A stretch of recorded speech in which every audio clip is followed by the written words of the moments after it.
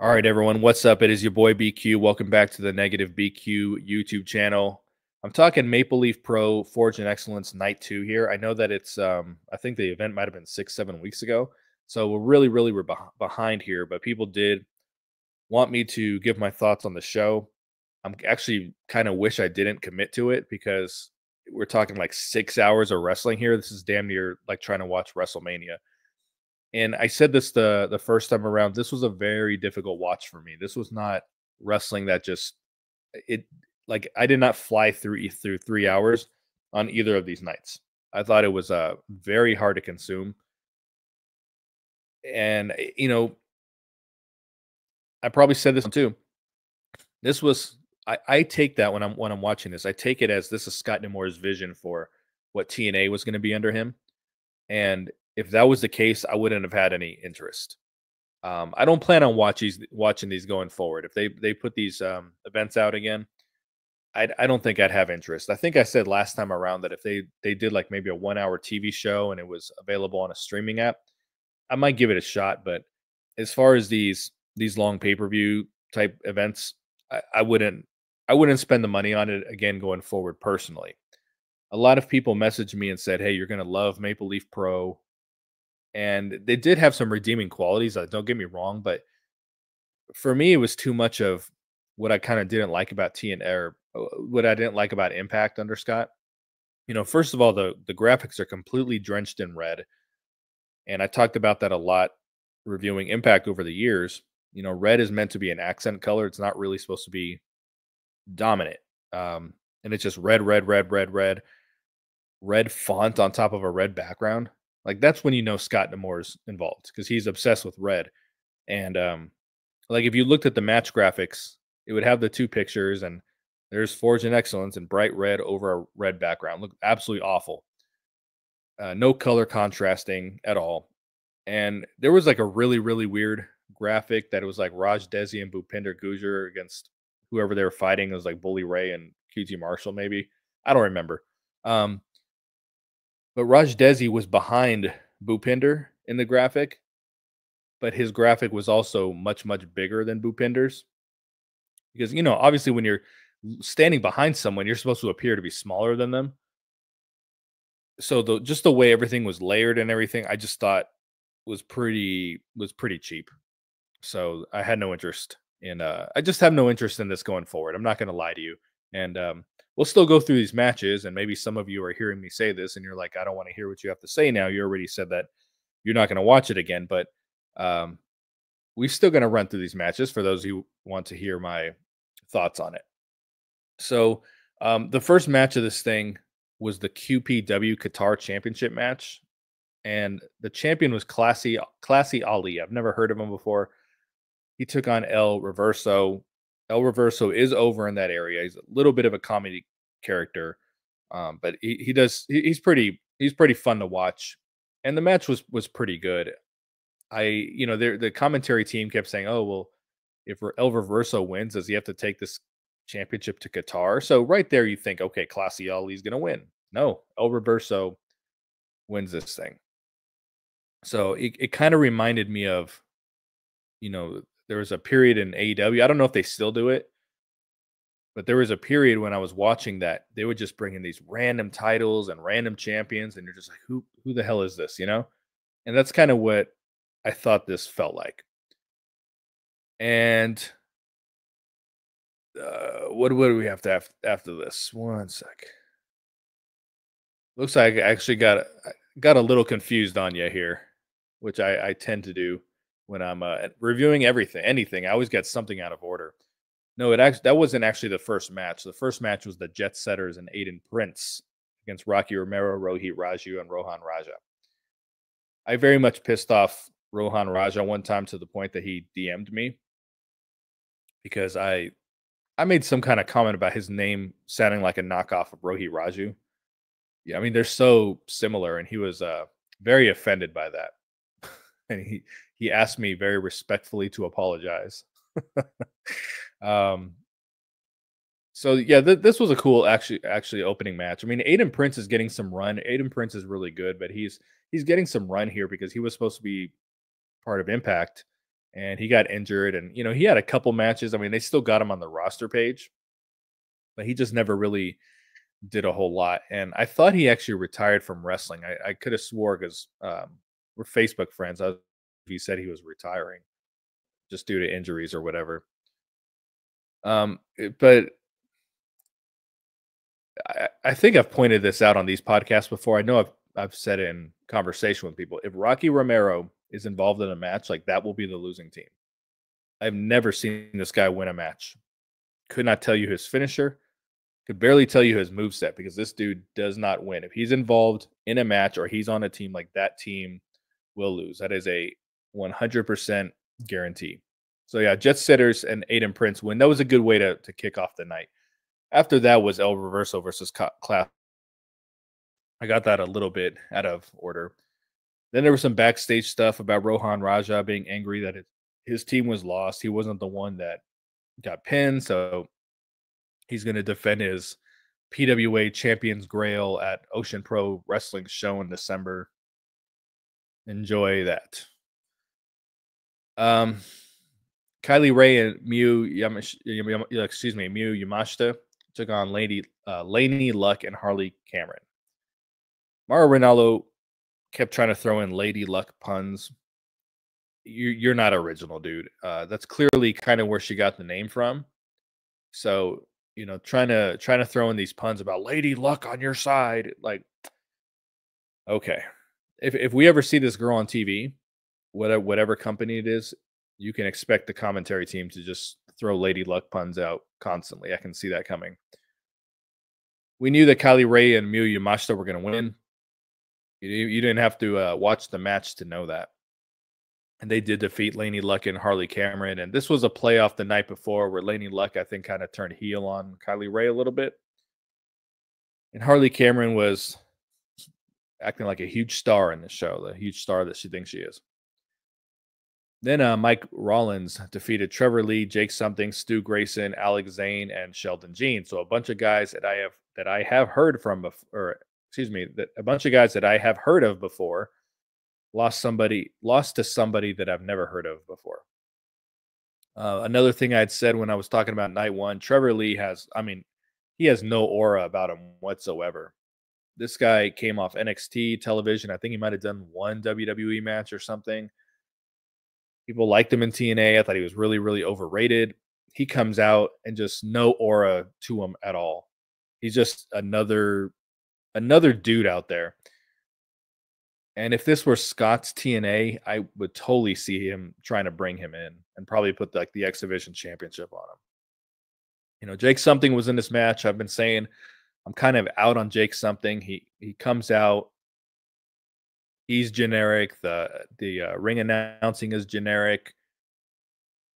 He's just someone I thought was capable of a lot more than what we get from him. And Stu Grayson, excellent. Sheldon Jean, excellent. Alex Zane, excellent. I don't like the whole Taco Bell thing, but Mike Rollins wins. So there was two matches on this card that I think if you watch this thing in person, you were really, really into. One of them being Mike Bailey and El Phantasmo. Mike Bailey won the match.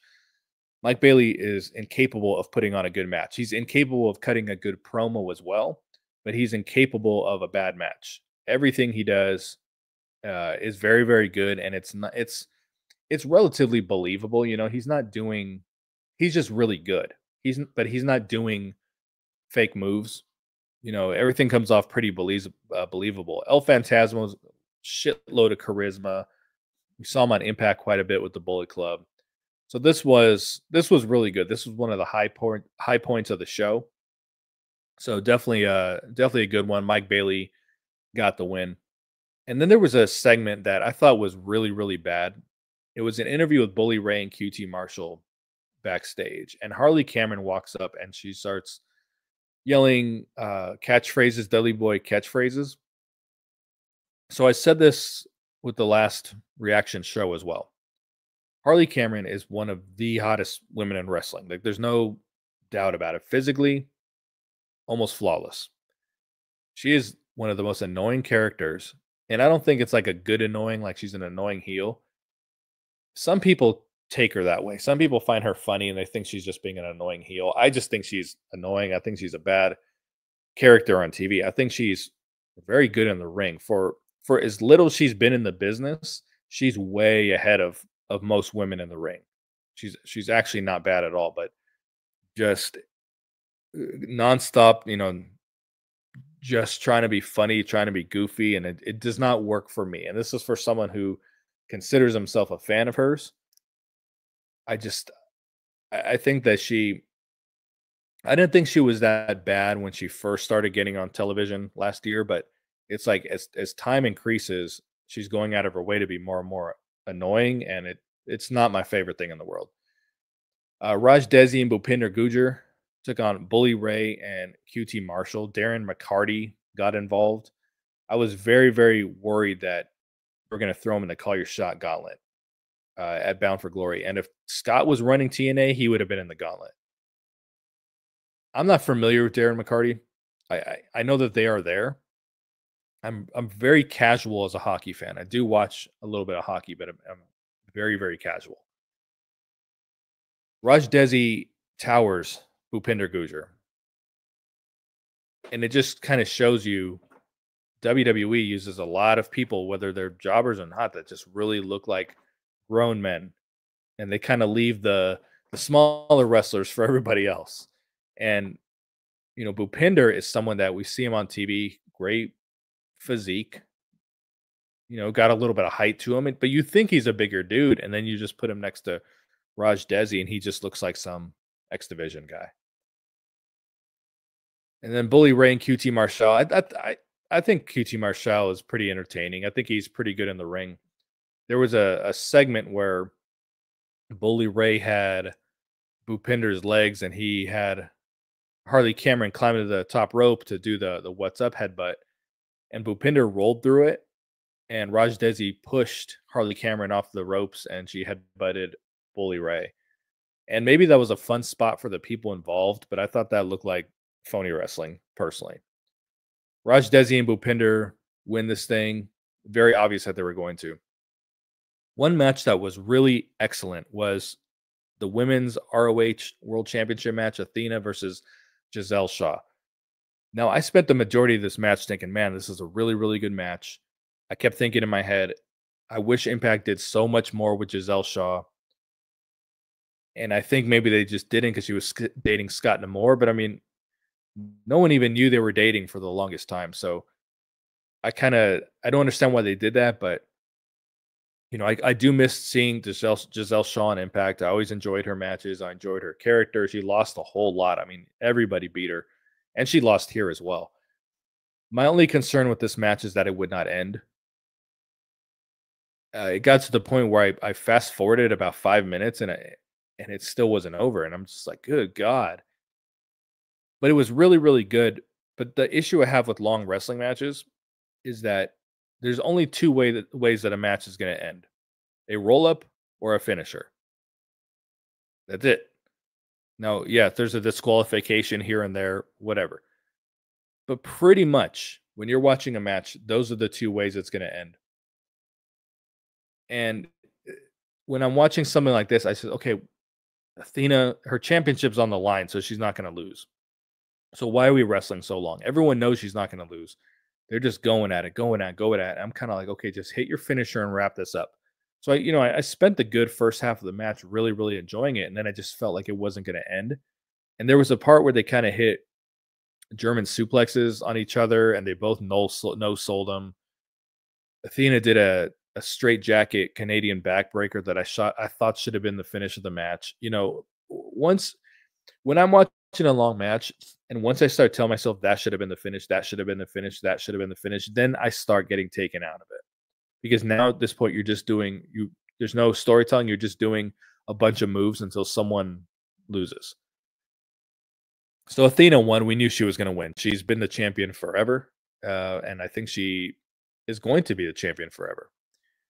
And then the main event of this thing was another one really, really good. If you were in the house for this was definitely worth the price of admission. Konosuke Takeshita versus Josh Alexander.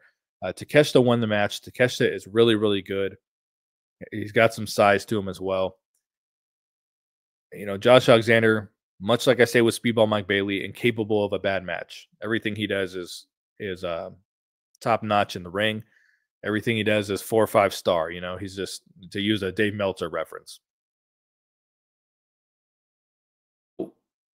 I would have preferred that the AEW International Championship wasn't on the line here, because once you put that on the line, now it's like, okay, Takeshita's going to win. You just know that that is going to happen. So much like I said with the previous match, really, really, really good, and then kind of gets to the point where it's like, okay, this isn't going to end. Please go ahead and just hit your finisher and win this thing. I'm okay with a long match if you legitimately do not know who's going to win, and you're legitimately selling us with the near falls. But this was a little AEW-ish for me, where it's just a bunch of moves until someone hits a move that wins. And that's kind of what happened. And at the end, Ricochet came out to save Josh Alexander. I don't really know why, because I don't even think that is tied into AEW television. I th- he might. I don't think Ricochet's feuding with the Don Callis family though, so they were just trying to get a pop. Ricochet, it fell out of nowhere. He had nothing to do with this. Nothing to do with this whole entire event. So that's gonna do it for me. This is not my best review, obviously. Hard time getting through this. Will not be reviewing or probably watching these shows again going forward, but I at least wanted to give it an opportunity. And hopefully this is a successful venture for Scott Demore. But whether it is or whether it's not, we will not be talking about it here. I'm your boy BQ. I'm out. Peace.